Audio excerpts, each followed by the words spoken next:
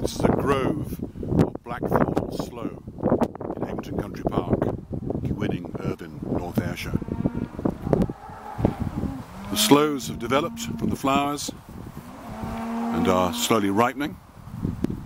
We also have evidence of a type of gall known as a pocket plum that has attacked the flower developing to the fruit and has forced the plant to convert what would have been the flower and the fruit into a gall structure determined by the genetic activity of the fungus itself and not the plant. So the plant has been effectively hijacked. Now the fungus will release itself as spores from the surface of the pocket plum, and the next generation will continue. The Blackthorn or Sloe doesn't always set fruit in Scotland,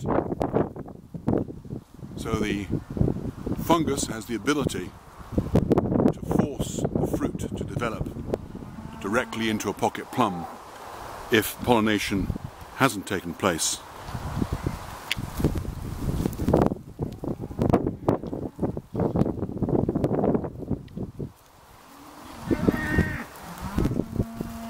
The wood of the plant at some time is also affected.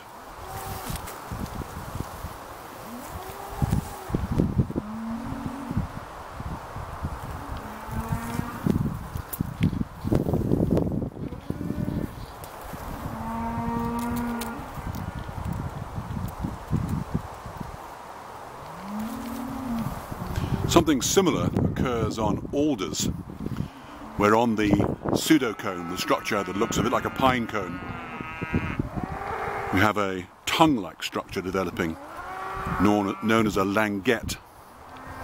That's also a gall caused by a fungus.